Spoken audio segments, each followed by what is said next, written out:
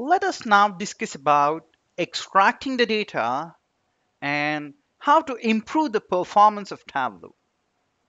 If you're using any of your standard corporate databases, such as Microsoft SQL Server or Oracle, you might find situations where it's impossible to perform data analysis. And the first of those problems is poor performance. If the database is very large or has not been fully optimized by your database designer, real-time analysis with Tableau would become so much more difficult for us. Or if you wish to continue your work with a centralized database when you're, say, at home, or if you're trying to connect from a different location, connection to the database would become impractical because of the size of the database.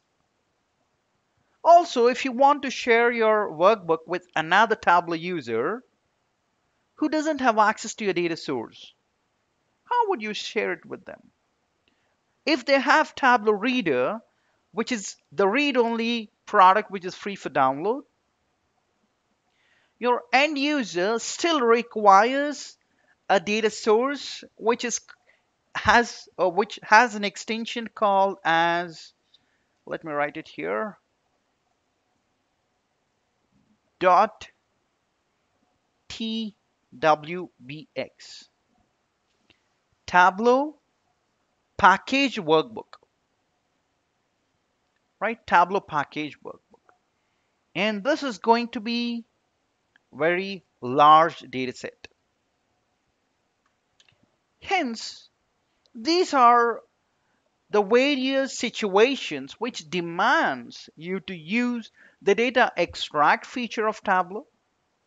And a data extract is a Tableau proprietary file that contains the imported contents of another database or data source. Now let me show you that. When I click on, say, sample superstore dataset, this data source is the initial location to extract the data. Either we can establish a live connection with this data source, or you can extract the data. Also, you can decide on whether you want to extract entire data or do you want to extract a portion of the data. Say you have selected the radio button, extract here. And let me click on edit there. Here, you can add your own filters and say, all right, I do not want all the fields. Maybe I want the customer name. And do you want all the customer names? No, probably you want only the top 10 customers. This will ensure that data for all the 9,994 rows, which are ideally there in the sample superstore, would not be extracted. Instead, a limited number of data points or records would get extracted. Maybe you do not want to work on the entire data set, which runs into millions of records. Maybe you want to work on a small subset of this particular data set. And that is a situation which demands you to extract, edit, add multiple filters if need be, and then extract your data. This is one option. Let me show you another option on how to extract data.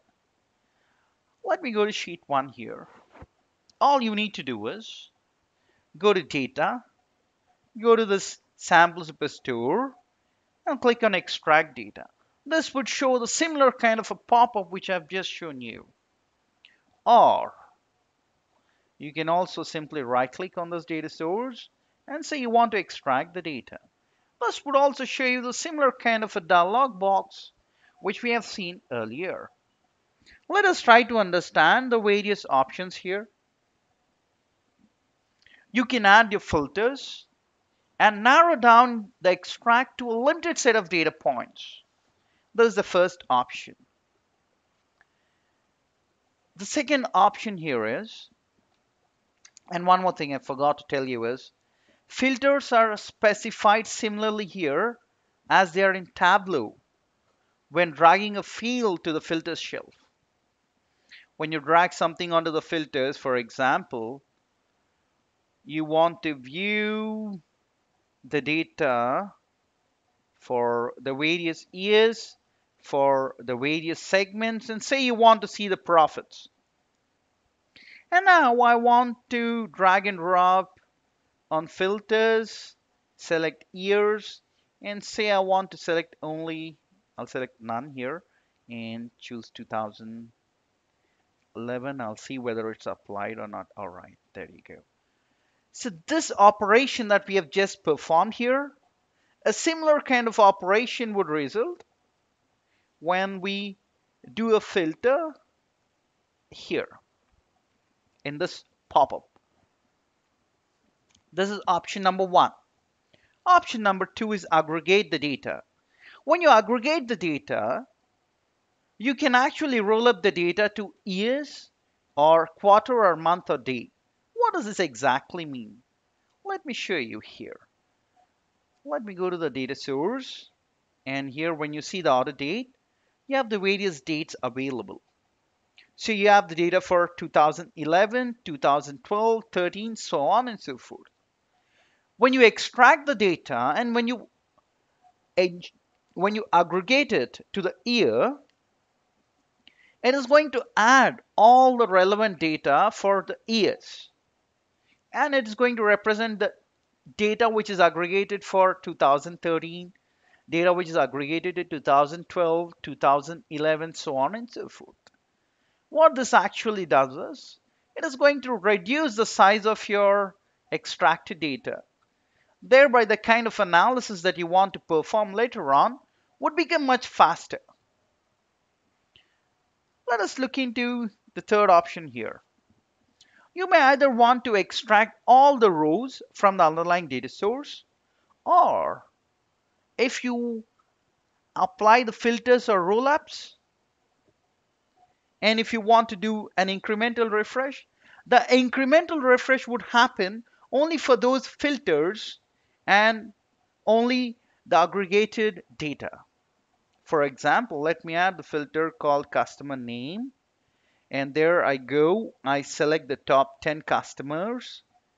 So from here on, when I try to extract all rows, it's going to extract all rows with respect to the top 10 customers and with aggregation roll up to the year date.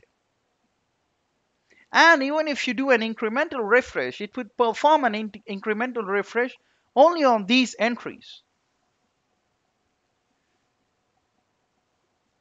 Now, incremental refresh is for any subsequent refresh. For example, if you're extracting the data for the first time, it would extract all the rows.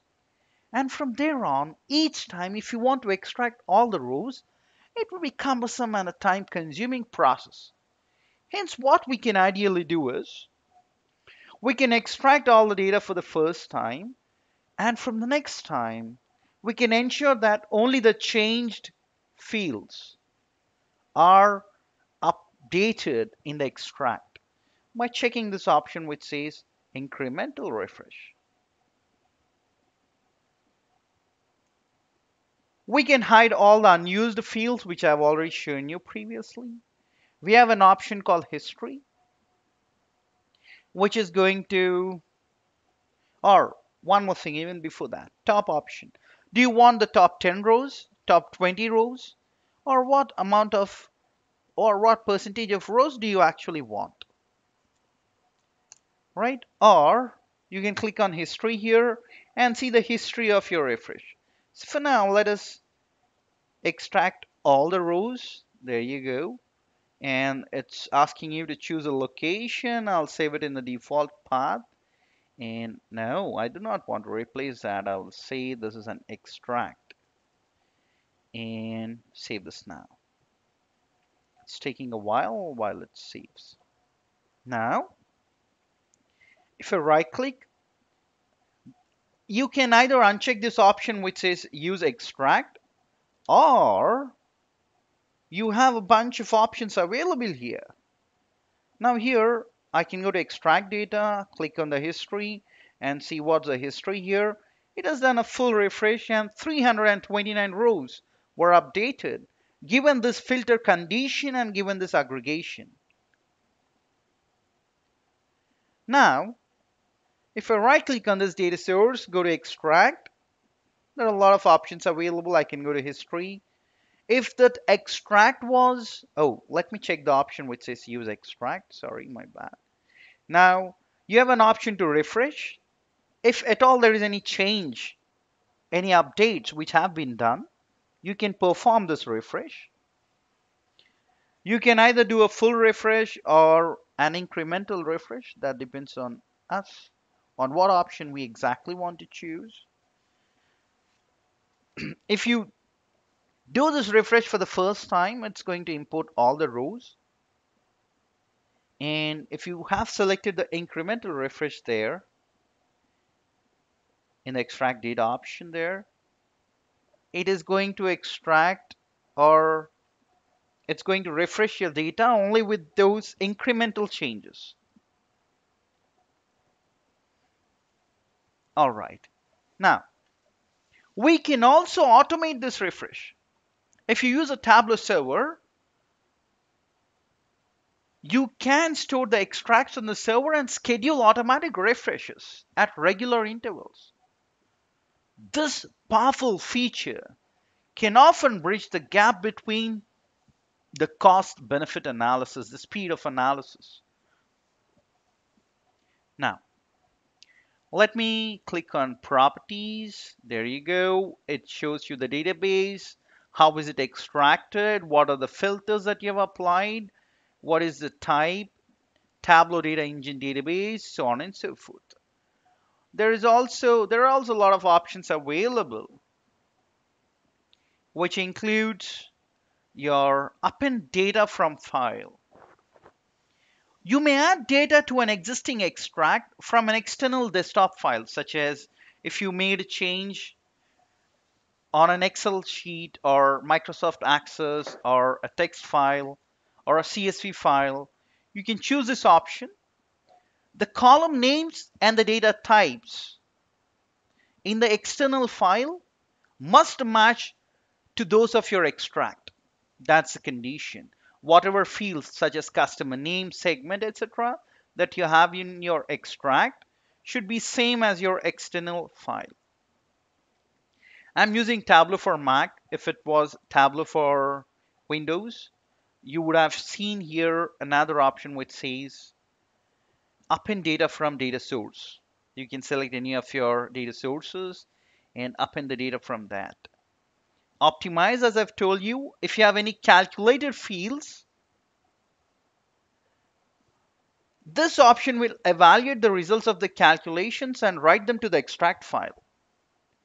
This may improve your performance when you have large extracts because calculated fields won't have to be re-evaluated on the fly.